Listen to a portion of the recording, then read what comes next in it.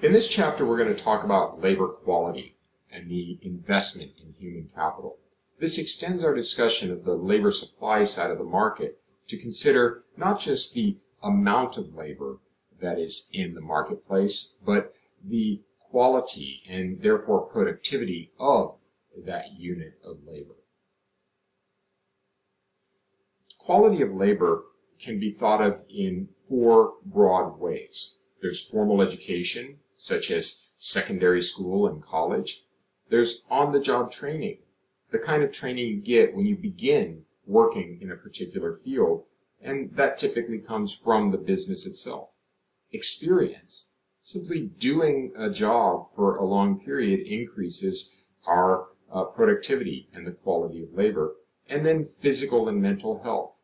Workers that are healthy and in good condition are likely to be more productive than those that are not. All four of these things come together for most people, but certainly we can enhance the productivity and thus the quality of labor by working on any one of these components. Human capital is something we associate with the quality of labor. And for our purposes, it's really going to be formal education and on-the-job training. We're going to think about human capital investing. You invest in human capital when you go to college. The firm invests in your human capital when they give you on-the-job training. Investing increases the productivity of resources towards a future return. You probably have thought of investing in the financial markets, and that's a good proxy for what we're doing here. If you invest in, say, the stock market, what are you really doing? You're giving up something today, the money to buy the stock, in order to get a future return on that, likely dividends or appreciation of that stock long term. Well, we can think of the same thing when we talk about human capital. You invest in your college education, your firm invests in training you because they want to get a future return. They're giving up something today. You're giving up something today to get a stream of future returns from that investment. So human capital investing is just an extension of the kind of investing we see in physical capital and financial assets. We know that higher education positively correlates with income. You can see that over here. This is data that shows annual earnings for different age groups based on educational attainment. You'll note that those that have less than 12 years, which would be a high school diploma, have lower earnings at every age compared to those that have a high school diploma. And those that have a high school diploma have lower earnings than those that have a college degree, 16 years of education, or a graduate degree, 17 plus years of education. It's also worth noting that as we increase in age, no matter what our educational attainment level, we generally do see an upward trend in our earnings, at least up to some point. And that point is typically around retirement age, when we would expect our earnings to drop. This illustrates that not only does formal education and on-the-job training increase our earnings, but that age and experience also increase our earnings. Profit profiles are steeper for those with more education. Note that the ability across the age span for someone with less than a high school diploma or a high school diploma, these trajectories are less steep than those with a bachelor's degree or a master's degree.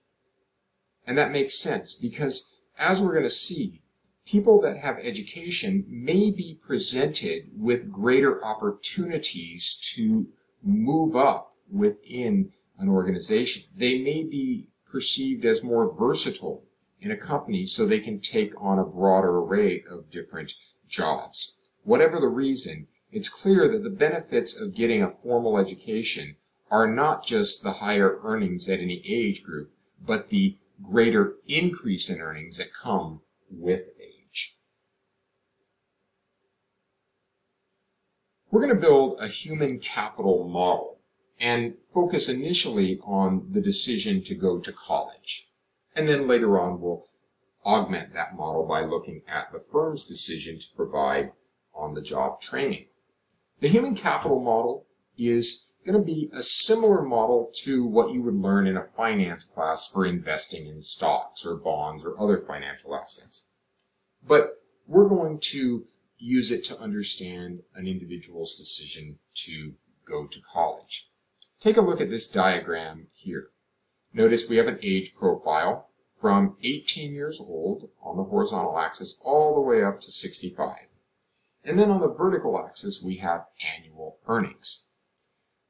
The first curve I want you to build is the HH curve. This is going to be the high school earnings curve. This is someone that goes to high school but doesn't go to college. Notice what happens. At 18 years of age, they choose to stay with their diploma, their high school diploma. They don't continue their education. And they start earning money right away. They're out there working, and with experience and on-the-job training, they're growing their earnings. It eventually peaks in their older years and then drops as they approach or go into retirement. So this is the earnings profile of a person that does not attend college. Contrast this with a person that does attend college. At age 18, they're not working, so their annual earnings are below zero. Now that may sound odd, but remember, if you're going to college, not only are you likely not working, but you're paying for the college, you're paying the tuition, you're paying for the books, and all other costs that are specifically occurring because you're attending college. I say specifically because eating is a cost that occurs when you go to college, but eating would occur even if you didn't go to college. So we wouldn't consider that a cost of college, but we certainly would consider books and tuition to be that.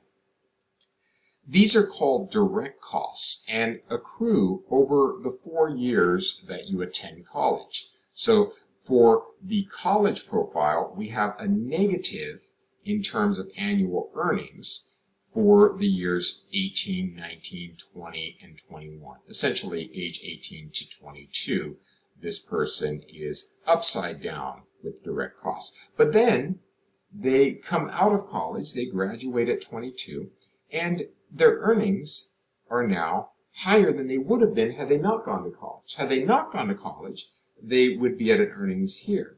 But now they went to college, so they start out a little bit higher.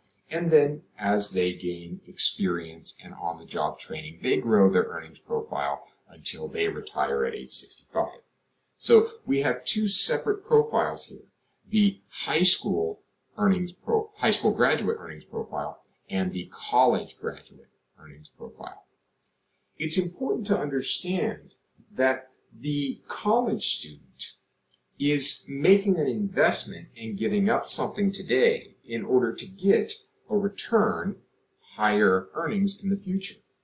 And that's reflected in two areas. So from 18 to 22, this person that goes to college does have the direct costs. We got that. That's this area here, tuition and books.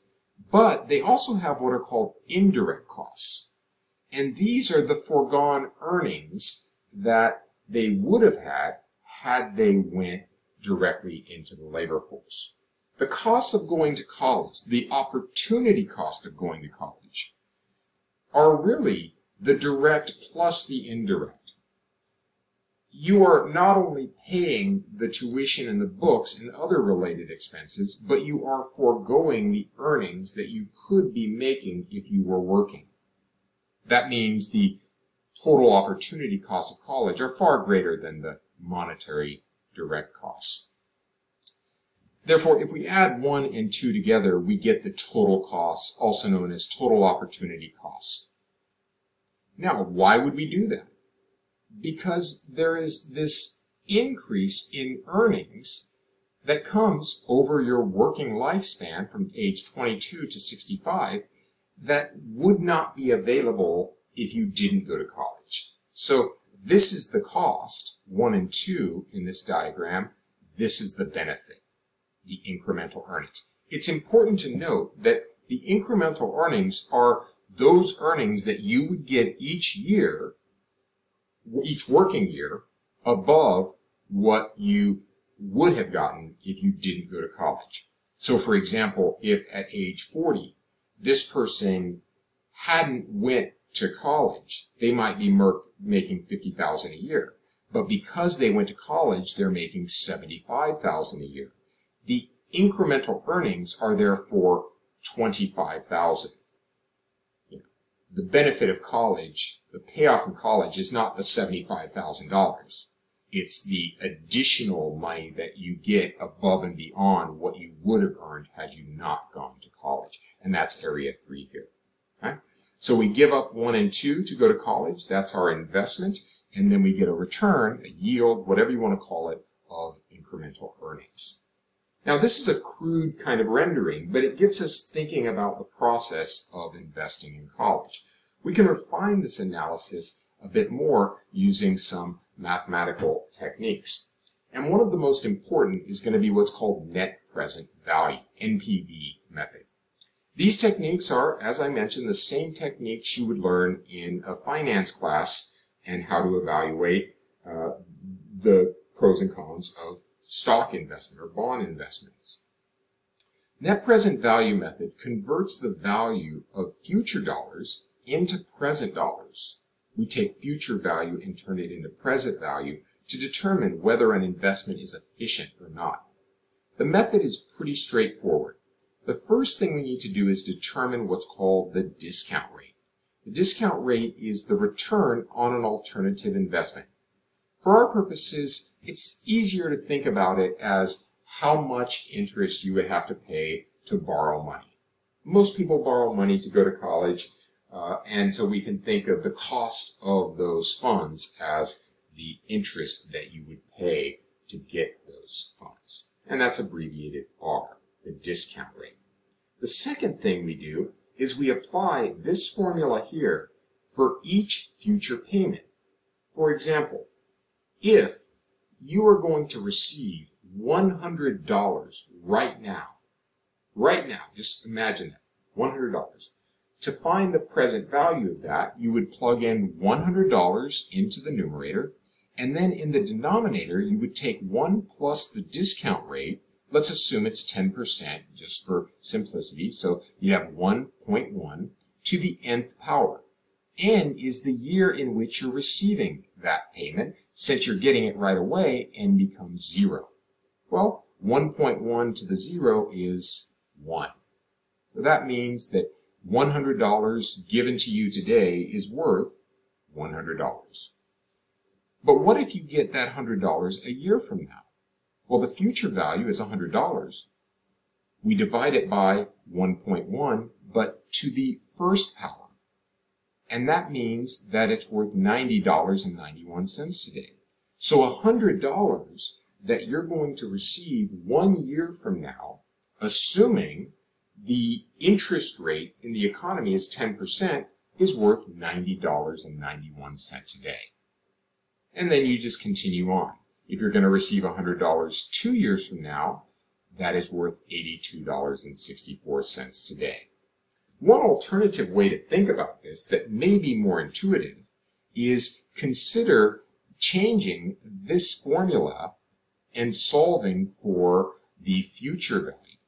In other words, if you were to have $90.91 today, you could take that and put it in the bank and get 10% on it and have $100 a year from now, which means $100 a year from now, assuming the interest rate is 10%, is worth $90.91 today. Let's do it one more time. If you have $82.64 today and you put that in the bank at 10% for 2 years, you will have $100 2 years from now. So $100 2 years from now is worth $82.64 today.